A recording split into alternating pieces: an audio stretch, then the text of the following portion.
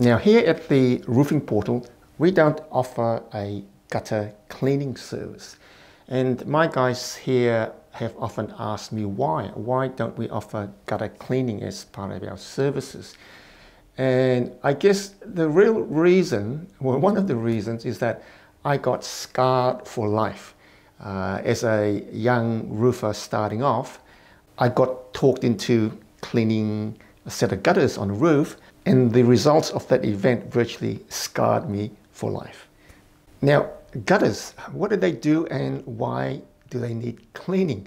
Well, obviously the gutters collect the water and it drains the rainwater from the roof into a stormwater system or into tanks. But not only does the gutter catch water, but it catches all the other debris that's floating around. So if the house is in a leafy suburb, then you get a lot of leaves, and the leaves then clog up the gutter. And when the gutter gets clogged up, it doesn't function that well because it doesn't carry much water anymore. And the debris can actually block the flow of water, so you can get water spilling off the edge of your gutter. So when you see that happen to your gutters, it's time to clean your gutters. So is gutter cleaning essential to the maintenance of your roof? Well, I think the answer is yes and no, because I've seen many instances where the gutters are fully clogged up. In fact, they may even be vegetation growing in the gutters, and there's no leak in the house. So the roof system functions quite well, even if the gutters are not cleaned. But there's one element on the roof that's kind of linked to the gutters that if you don't clean it, will mean dire consequences for the functioning of the roof. It will mean roof leaks, and that is the valleys. A lot of roofs have valleys, and the valleys empty out into the gutters. And it's where the valleys empty into the gutters and you don't allow the water to actually get out of the valley into the gutters, that's where you can have problems. And that's when you get water in the house. So it's not cleaning of the gutters that's essential, but it's cleaning of the valleys. Now, one question I often get asked is, I've got to get my gutters clean. How often do I get them clean? And my response normally is, it depends. Right? It depends on what the debris is and how much debris gathers on the roof. But rule of thumb, every 6 months or every year. But if you experience overflowing from the gutters, then perhaps you need to clean your gutters more often than that. Now, the next question that gets asked is it worth putting leafguard on? Because surely if I put leafguard on, then I need to clean the gutters less often, or I may not even need to clean the gutters. Well, from my experience, leafguards aren't the perfect solution to keep leaves out of the gutters. Leafguards are a kind of a trade-off, because logically, if you look at the gutter system, what it must do is allow water to get into the gutters. And so you've got a mesh that allows the water in. And if it allows water in, then surely it allows debris under a certain size to also get in. And there are a lot of other gaps where the leaves will find its way in, especially if there are valleys, because it's very hard to keep leaves from getting into the valleys. So leafguards aren't a maintenance-free solution so that you don't need to clean your gutters. In fact, leafguards can actually make the situation worse, because if you've got valleys on your roof and you're going to put leafguard on, then surely you need to put leafguard over the valleys and leafguard in the gutters. And it's where the valley and the gutters intersect, where you put the leafguard on, that intersection is prone to blockage. And the main reason why it's prone to blockage is that the installers of the leafguard don't know how to detail the junction of the leafguard, because you've got two ends of the leafguard coming together on the gutter, and then you've got the valley leafguard that then laps over the top. And the detailing of that junction is vital. Now, I was looking at a roof the other day where there was a leak coming into the house. And the roof had leafguard all over the place because there were trees everywhere.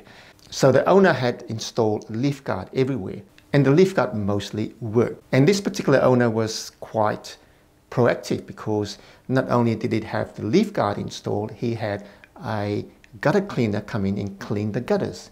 So when I got onto the roof, I asked him, have you cleaned your gutters? And he said, yes, the gutter cleaner has only been here a few weeks ago, and he said he'd clean all the gutters out.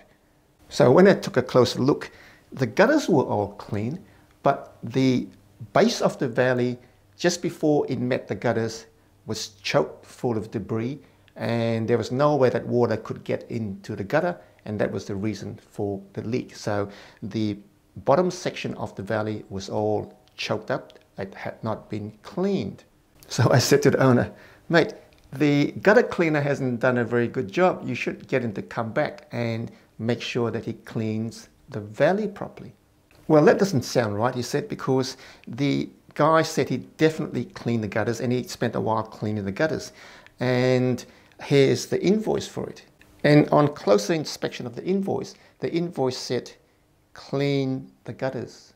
But I said to him, it's not the gutters are all clean, it's the valleys. And he said, well, the invoice doesn't say clean the valleys, it only said clean the gutters. And you can't really go back to the gutter cleaner and say, listen, you haven't done your job, because he's itemized exactly what he's done, he's cleaned the gutters, just that the valleys weren't part of the job. So gutter cleaning is just like brushing your teeth. If you don't do it, you can get away with it. If you do it often, you get fairly clean teeth. But there's one thing missing from just brushing your teeth, right? Because you got to get the debris between the teeth out, and often you can't get it out with a toothbrush. You need floss. So on the roof, you need to clean your gutters and you need to clean your valleys. So cleaning your valleys is like flossing your teeth. You need the valleys cleaned at the same time that the gutters get cleaned. And much like flossing, cleaning your valleys is just not getting rid of the debris that you see in the valley between the tiles or between the roof sheets. You've got to actually lift the tiles up and clean under the tiles on either side of the valley so that you can get rid of the debris that's hidden, much like flossing, right? So that's the way you should clean your valleys. Lift the tiles up or loosen up these roof sheet so you can get underneath and clean the debris underneath, and then bring it back down again. And guess what? Not a lot of gutter cleaners do that. Now, the other problem with leafguard is that once you've got leafguard on your roof and your valleys, it's very difficult for a gutter cleaner to get under the leafguard to get the debris out. So what has to happen is that he's got to physically take the leafguard off so he can get in and remove the debris. And that's a very time-consuming job, and it could possibly even damage the leafguard. So for all you homeowners out there who is looking at installing proper leafguard, here are a couple of pro tips that you should know.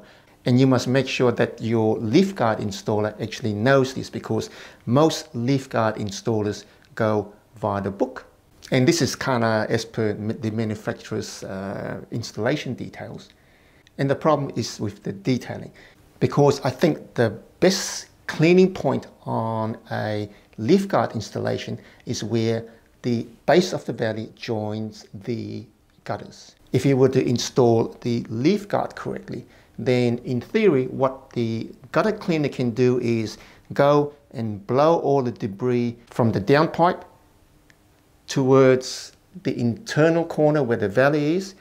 It would open up the leafguard at the valley and then remove the debris, and at the same time ensure that the valleys are actually clean. So what the leafguard guy should do is, when you bring the leafguard along the gutter and it comes to the valley, you should cut the leafguard off in the shape of a V, which is to match the width of the valley. So the leafguard comes in on either side, and then the leafguard is then trimmed so that it matches the side of the valley. It doesn't go all the way across, because if you bring the leafguard all the way across, the top of the leafguard will just drop down and it's going to catch all the debris that comes off the valley, and that's where your blockage point is. So what you need to do is bring your leafguard towards the valley and then actually cut the V, and have no leafguard at all anywhere near the base of the valley. and then you would then install the leaf guard on top of the valley that runs all the way down and then trim to the edge of the gutter. And it is held on the edge of the gutter. And what the gutter cleaner can do when he comes along afterwards is he unclips the valley leaf guard and just rolls it up. And if it does that, it would expose that little triangle.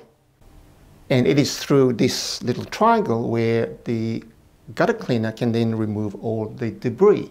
And then he can also check the valleys, make sure that there's no debris under the tiles, get them all blown away and cleaned up.